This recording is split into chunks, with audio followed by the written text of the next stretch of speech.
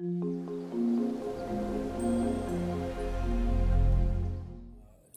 doing John chapter 12, verses 12 through 15.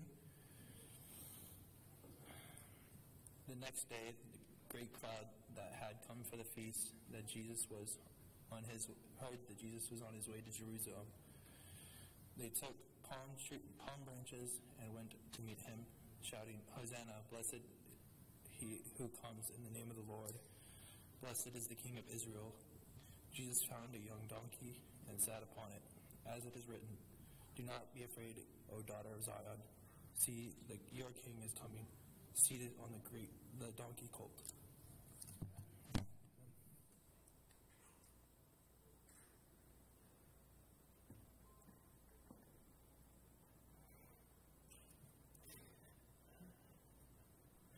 Thank you, Nick. Well, exciting times. Lots of good things happening. It's good to see, as Nancy says, your eyes. I can't see your face, but at least I can see your eyes. And that's a good thing to be able to get to see people and be around some people. Just to let you know, you get a treat next week. Joshua Dubois is going to be preaching, so come ready to hear Joshua and bring your amens. Nancy and I are going on vacation, and so we are actually going to leave town and go to Washington and see our oldest son. He is turning a horrible age. I don't know how we got a son so old when Nancy and I haven't aged at all, but somehow he's gotten much, much older. And so Joshua will be preaching, and then the next Sunday's a fifth Sunday, and I usually have one of the guys preach on that, so Joel is going to preach on that one. And so that should be a good experience. I'm looking forward to hearing those guys. We do want to talk about King Jesus and about our response to King Jesus today, and what that really means. What's our response? I don't know how you feel people respond to you. It has changed, definitely, hasn't it? I mean, sometimes people go up and they go, I don't know what to do. Am I going to shake your hand? Am I going to hug you? Am I going to bump elbows or fists or maybe tap feet? Or what am I going to do with you now? And so we get all kinds of different reactions from people about, what do we do with each other anymore? We don't quite know how that works. But somehow we get through it and it all works out okay. You can tell when some people really like you and, they just have a big smile behind their mask that you can't see. So just assume it's there. I mean, just that that's already there and that's already going and yeah, they already like you. And, you don't want to assume the frown is there, but you've seen people like that. You can kind of tell in their eyes exactly what's going on with them and exactly how they are. And so different people respond to us differently. Different people responded to Jesus differently. And the passage that Nick has read to us today, it's one of those where it talks about this time of praise, where Jesus stages this. He knows it's the last week, and so as he comes to Jerusalem, he says, I want you to go and find a colt, and they bring it to him, and he's going to borrow it, he's going to come in, he's going to be riding this colt as if he were the conquering hero. And it's one of those where we're able to see, as John describes all of this, the different people and how they respond to him. You can see them happy, you can see them excited, they have great joy, I never thought of putting my coat on the floor for a donkey to ride past, but it's a great honor, and that's what they're trying to do. The palm branches and they shout, Hosanna, blessed is he who comes in the name of the Lord, that he's the King of Israel. And so they put their coats on the road in honor, they wave the palm branches in honor. It's like a parade that you've been to, but even more, because this has audience participation. And here they are able to actually be part of the parade. And so as they bring Jesus in, he gets in toward the city, and you can find more and more people. And this is the way the conquering hero would come back, having won the great battle and having come back from war. And so you can see Jesus as he's going toward this time when he's able to say, yes, I am the king. And yet, really, we don't see many times of praise for Jesus. If you think about it, most of the time he's arguing with someone, isn't he?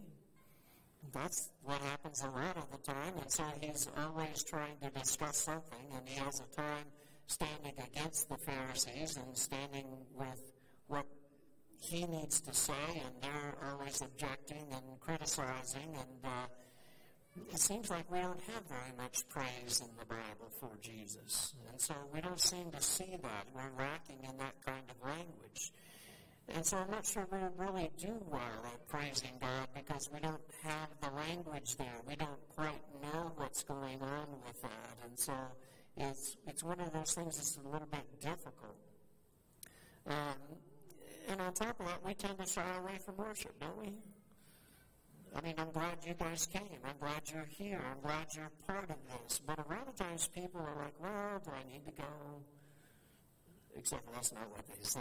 They say, do I have to go? As if they don't want to. Why wouldn't you want to be a part of something that's really exciting?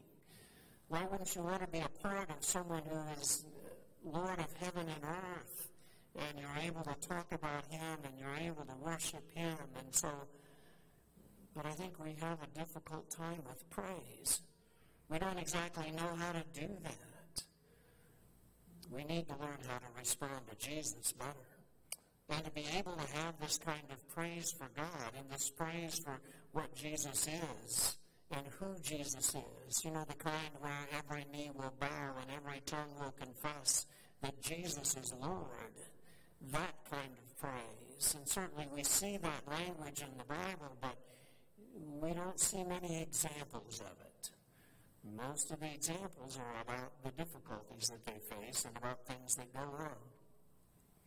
And so there are difficulties that they face. Jesus, as you're aware, is one who is brought to trial finally, and as he stands before Pilate, they are questioning what to do with Jesus.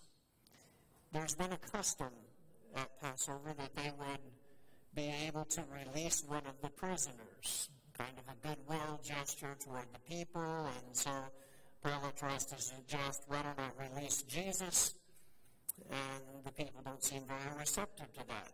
What about Barabbas? Oh yes, give us Barabbas. We want you to release Barabbas for us. And so you can see the people responding to that, and in Matthew 27, verse 20, it says, now the chief priests and the elders persuaded the crowd to ask for Barabbas and to destroy Jesus. The governor again said to them, which of the two of you do you want me to release for you? And they said, Barabbas. And Pilate said to them, then what shall I do with Jesus who is called the Christ? And they all said, let him be crucified. And he said, why? What evil has he done? But they shouted all the more, let him be crucified. And so Pilate asked the crowd, well, who do you want to release? And thinking, let's release the innocent man. No, they don't want to release the innocent man. They want to release the guilty man. Yeah. And what do you want to do with Jesus? The innocent one. I don't find any sin in him. Well, let's crucify him. Let's crucify him. The crowd doesn't work on logic, do they? It's not about, well, let's see, who is the guiltiest, who's done the worst, who has... No, it's not that at all. In fact, they've just kind of lost their mind at this point. Yeah, let's crucify Jesus. And there are some others who are going to be crucified, some other criminals along with him. And the whole reason is because the chief priests and the elders had been able to sway the crowd. And so as Pilate tries to talk to the crowd about Jesus and about what Jesus has done, they're not going to have any of it. And he tries to explain the logic of, well, this is your king. Why wouldn't you release your king? Oh, no, we want him to be crucified. And so they're very angry and they're very upset, and the chief priests and the elders are stirring all of this up. Isn't this the same crowd a week earlier was asking for Jesus to be their king? Blessed be the one who comes in the name of the Lord. Hosanna in the highest. What changed? How did this become different? How did this become into the mob mentality of all of a sudden everybody's angry and everybody's upset and they don't know what to do with this, but they know that they want Barabbas released and they know that they want Jesus crucified, and that's what they know. And so they're going to insist on that. Well, Pilate doesn't have much option for what he's going to do. How is he ever going to accomplish this? It's pretty easy to see that the crowd's been swayed by somebody else. It isn't because of them. The passage talks about it was because of envy that they had delivered him up. And so there's all kinds of, how would you do that? How would you turn people against them? What if we picked a person in here that we wanted to crucify next week? Could we just pick somebody and say, well, how do we turn everybody against them? Well, what would you do? Well, you start criticizing them, right? Talk about how bad they are. Talk about all their failures. Talk about the stuff that didn't go right. Talk about the things that didn't work well. Yeah, I don't know that they're, really even should be here after all. I mean, how can we have them here? And then you put the pressure of the situation, and then you have to make a choice, and then they just get tucked into the emotion more than anything else. It has nothing to do with logic whatsoever. And no, it's not you. We're not going to crucify anybody next week. Unless Joshua has plans. No. No. Have we ever done that, though? Turned against somebody, said something against somebody, and now they know we said something, and maybe they don't like us, and they don't know why we said something that was so mean and so hurtful and so hateful about who they are. And how would this ever happen? How would we ever do this? And so, yeah, I think we see the world like that now. We're living in a reactionary world to the things that happen, to the things that are going on in our time. Everything is not always good. And we find the pressure of the situation, the threat of disease and death, and that kind of hangs over us. And then we get all kinds of other pressures coming in.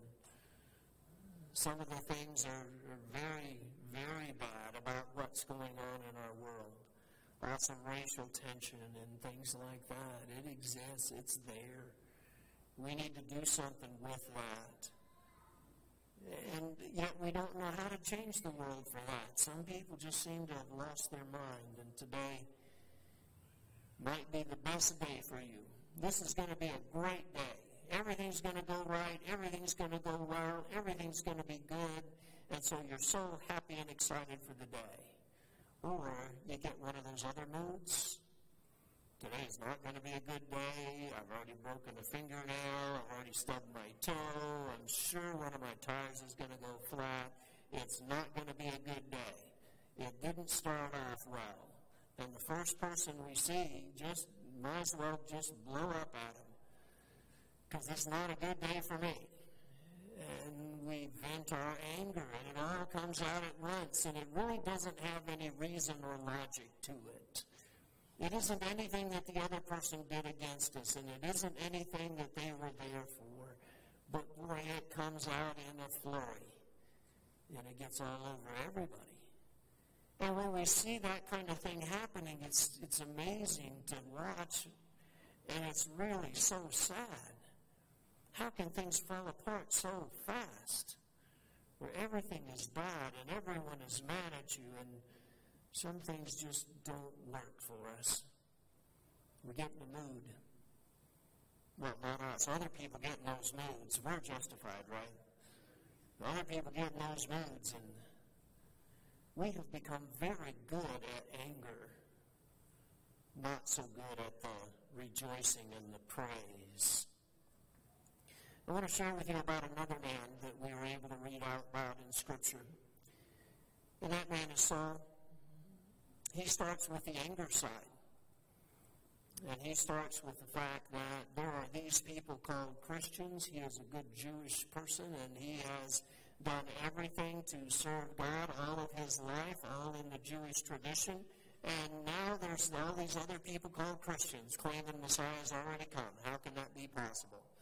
And he is very mad and very upset at them. And so in Acts 9 it says, "But Saul, still breathing threats and murder against the disciples of the Lord, went to the high priest and asked him for letters to the synagogue of Damascus, so that if he found any belonging to the way, men or women, he might bring them bound to Jerusalem. Now as he went on his way, he approached Damascus, and suddenly a light from heaven shone around him. And falling to the ground, he heard a voice saying to him, 'Saul, Saul, why are you persecuting me?' And he said, 'Who are you, Lord?' And he said, 'I am Jesus, whom you are persecuting. But rise and enter the city, and it will be told you what you are to do.'" And so we see Saul is so angry. After all, these people are not doing it right. This is not the way I grew up. This is not what I know to be true. All I know to be true is the law of Moses.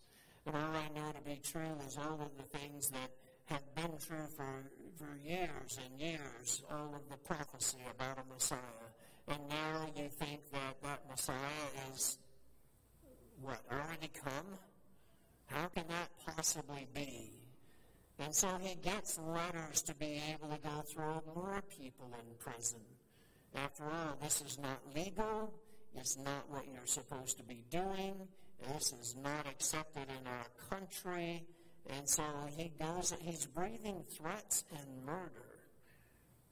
That's not a good person to meet in the morning, is it? But that's what he's about. And he thinks that we just got to nip this in the bud and we'll get rid of it right away. And so the more aggressive you can be about it. And his response to Jesus is anger.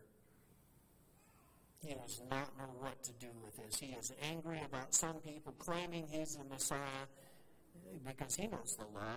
He knows what is promised. He knows all about that. He is a scholar of the law. He has it all, in fact. He has the perfect place in society. He's had those good days where everything goes right and everything is well. After all, he's a Pharisee. He's one of the people who seems to be in leadership at this time. He has it all figured out. He's part of the group that crucified Jesus. He's one of the people that has stoned Stephen. They're going to get rid of this Christian stuff. He has all the credentials. He's blameless according to the law of Moses. He's zealous for his persecution of the church. He had risen to the top in Judaism. And all that means he doesn't know Jesus. And Jesus appears to him on the road to Damascus. And it's such an interesting time. He's persecuting the church, and yet Jesus says to him, "Why are you persecuting me?" Because it's personal. Why are you persecuting me?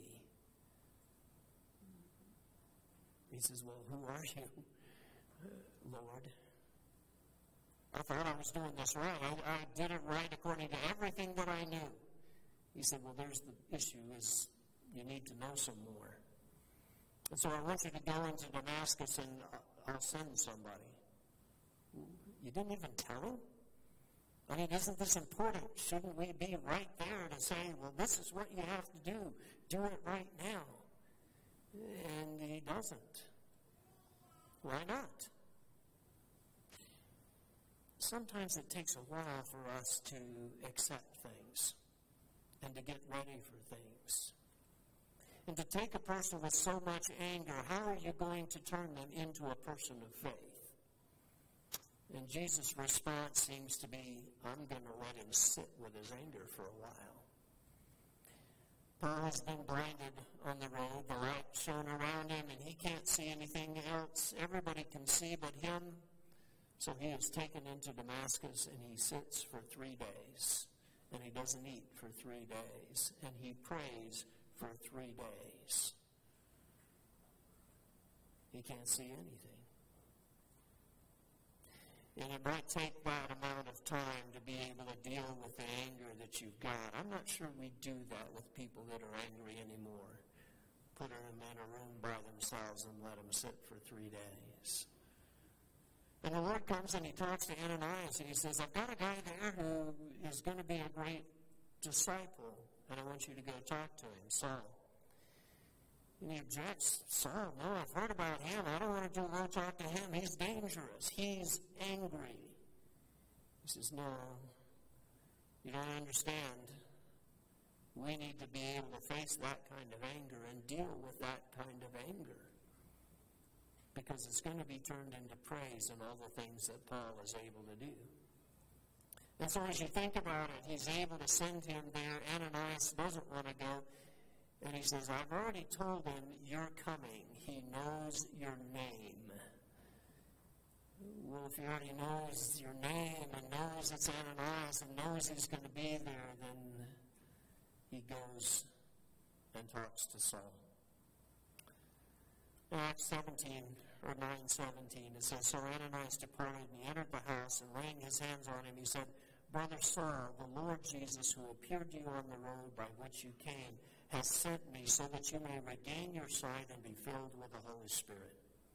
And immediately something like scales fell from his eyes, and he regained his sight. Then he arose and was baptized, and taking food he was strengthened. And for some days he was with the disciples at Damascus, and immediately he proclaimed Jesus in the synagogues, saying, He is the Son of God. Ananias has two things he's supposed to do with him. Two things that he's supposed to accomplish. One is take away the blindness so that he's able to see. And so he lays hands on him, and it's like scales fall off, and he's able to see now. Don't know exactly what happened or the way that works, but it works, and he's able to be there, and he takes away the blindness so that now he's able to see clearly again. Well, that's one of them. The second one is I want you to receive the Holy Spirit. And so that's a result. How do you get the Holy Spirit? Well, the way you get the Holy Spirit, he cannot come into a person's life unless he's first clean, unless he's first forgiven of his sins. And so he takes him and he baptizes him for the remission of his sins so that he is able to receive the Holy Spirit. It's exactly the same message that Peter talked about when he was there. He already has a lot of knowledge. He's already a professor when it comes to the Jewish law, but he just hadn't been able to put things together right. And so he didn't know how to do that. And when we see him go through this process, this repentance of this angry man that he has been, and this baptism into Jesus, and this filling with the Holy Spirit, he loses the anger, but he keeps the drive. He immediately starts telling people about Jesus, and so he begins this life of praise. I like where Paul in his letters will write, Rejoice in the Lord always. And again I say rejoice as he writes from prison. It's not your situation or circumstance or your mood that brings about rejoicing. It's the fact that God is to be praised, and so we are able to bring about that praise. And so he receives that Spirit, and we see the life of Paul as such an amazing time, where he's able to do so many things, and able to accomplish so much as he establishes churches and as he does things for Jesus. He's sent on missionary journeys. He's sent to go out and establish his churches everywhere. And so he has the knowledge. He meets with the church in Damascus first. He preaches about Jesus being the Son of God. And of course that starts the people being angry at him. He's no longer the angry man, but now they're against him the same way they were against Jesus. And so we see that continues. It's all this.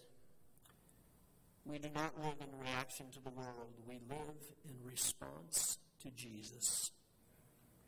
And I think that's really where we need to be. It's not about all the other stuff that's going on in the world. And some of it is really, really bad. And we're going to get through it. It's going to be okay, but it's going to be hard. But the first thing is our response to Jesus. And so what is our response to Jesus? How do we do that? Well, we could be angry about the state of the world and angry that Jesus hasn't done something. Look how many things are going wrong. There's virus, there's election, there's all these other things. Kids are trying to go to school, and some of them are not going to school, and some teachers are in school. Some teachers are not going to school. There's online classes, and now they have to stay home with me? Are you kidding? And so we had all this thought out, and then jobs are gone, and you can't get out, and you can't do things, and there's so much in our life that has been disrupted. And then you see abusive people because of this, and there are more and more angry people. Or we can learn how to respond to Jesus. Not respond to the world, but respond to Jesus. And we respond in praise. Maybe you didn't bring your palm branch this week.